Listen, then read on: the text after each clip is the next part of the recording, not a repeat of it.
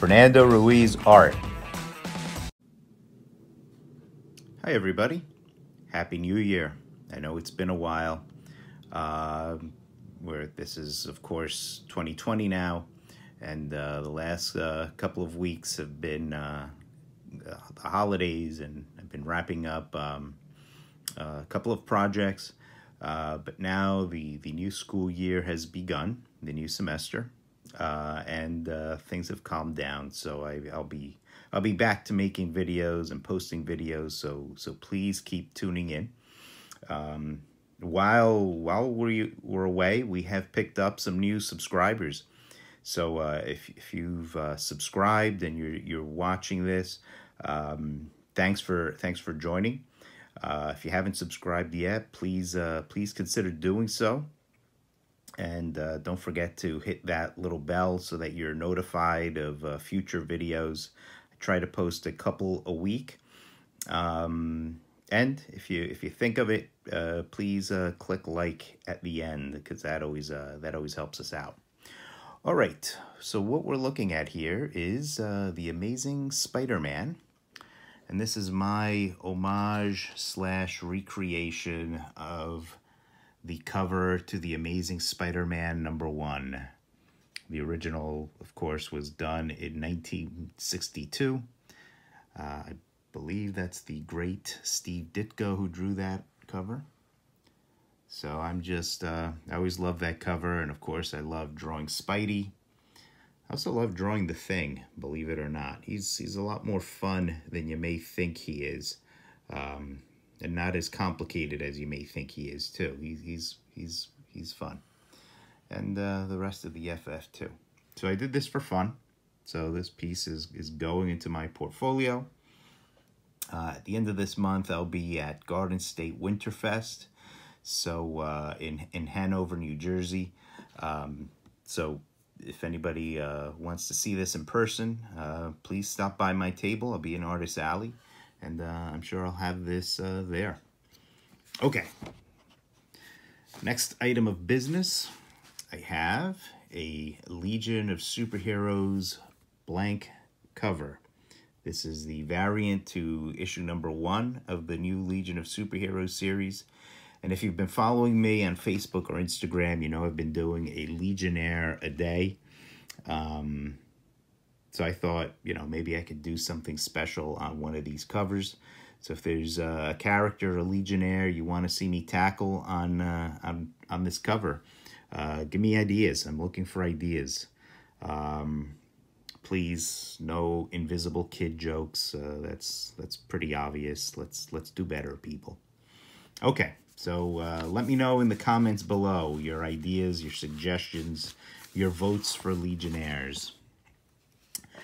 Now, I've got scrap paper here. So what I want to do today is talk about a different material.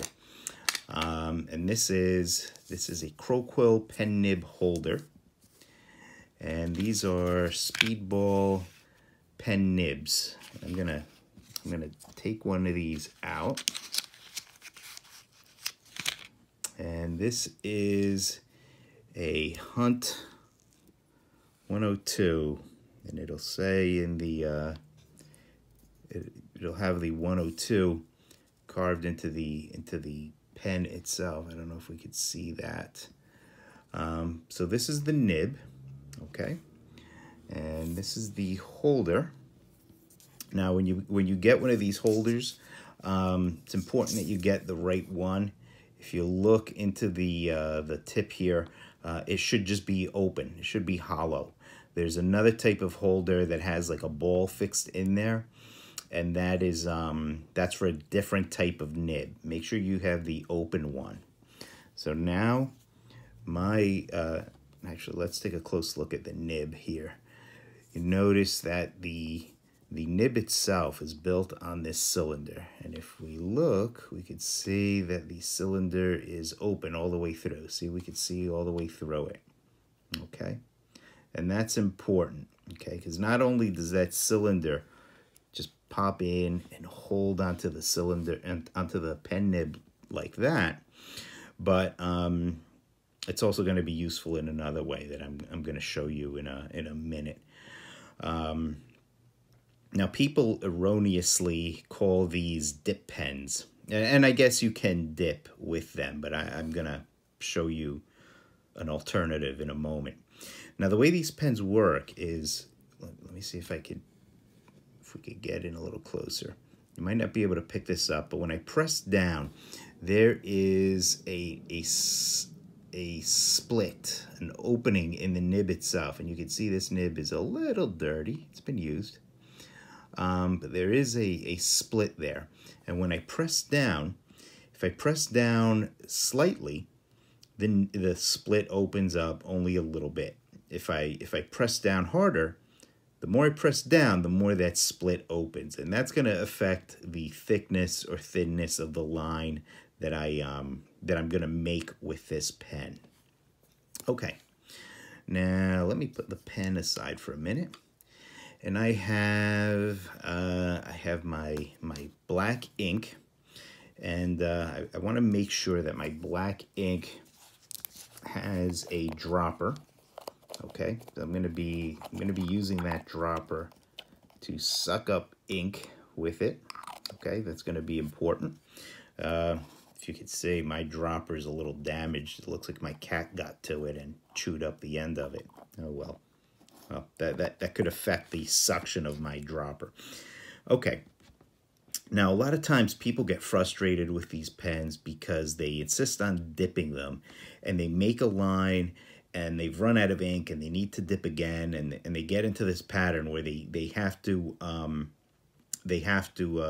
dip every time they want to make a line.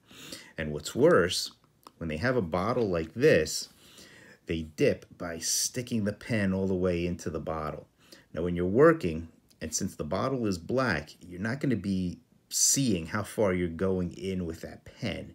And you want to keep the pen really as ink-free, believe it or not, as possible. So if you dip this all the way in, and you start getting ink all the way into the base of the pen, that's going to be a lot of ink. That's going to be a lot of ink, and your nib is going to get dirty, and it's going to get harder to clean. So I always keep some paper towels on handy to wipe up any accidents. So you don't want to dip your pen into into your bottle like that. If you really need to dip it all, get yourself one of these eggshell palettes.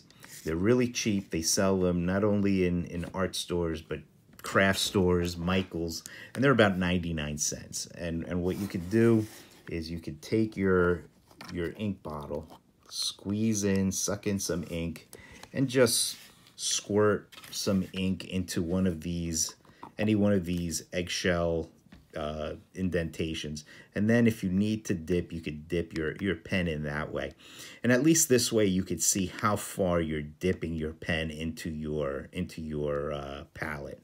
So I'm going to pour some.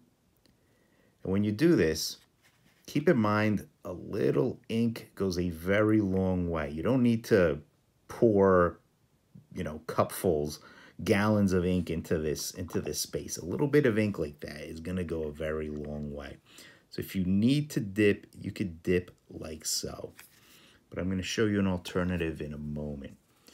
And you can see with the Crowquill pen, this is just scrap paper I've got. You can make lines. And notice, see when you're dipping, you're going to run out of ink fast.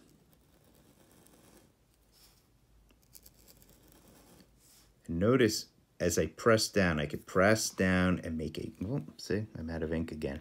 I could press down, thick, thick, thick, ease up, and get thinner. Thick, see? That's what happens. Well, let's look at some alternatives here.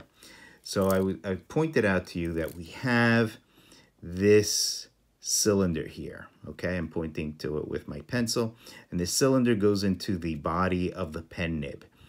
This cylinder is called your reservoir. This holds ink. I see a lot of my students do this the wrong way all the time.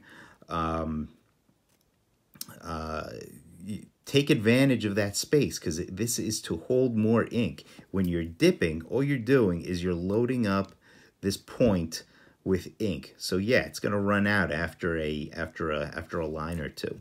So what you want to do, you want to suck up some ink with your dropper.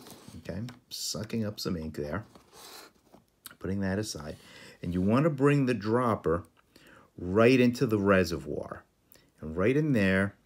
And actually, you want to do this over your bottle, because you want to squirt the ink in there, and you're going to get a little excess. There's some bubbling up there. That's okay. Let the excess run back into the bottle. Maybe pick up a little bit more, and then pour some in there, and I'm angling it down so that the excess ink will just go right back into the bottle. And this way you're loading up that nib with more ink than if you just dip the pen. Now, what I would do after loading it up, I want to go to my scrap paper, okay, which is what I'm working on. And I just want to shake off some excess ink, because otherwise sometimes you put the ink down and you get this glob that'll just form, that'll just pour out. And you can see now my nib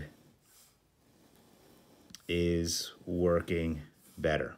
Okay, you can see I'm making a lot more lines. And again, with the nib, I could go thick to thin, thick to thin, thick, thin, thick, thin.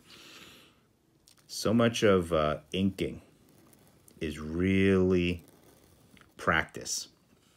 I could show you some principles of inking in a in an afternoon, but really to get good at inking, it's just sitting down and practice and practice and practice, and just practice that line control, that consistency. Notice when I'm making a line, I don't know if you could see my whole hand movement, but I'm dragging my hand, I'm pulling my hand.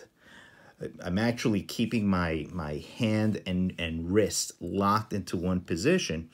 What I don't want to do is these jerky movements of my hand back and forth, because that's what gives me the scratchy little line. I want to do things in one stroke, one fast stroke.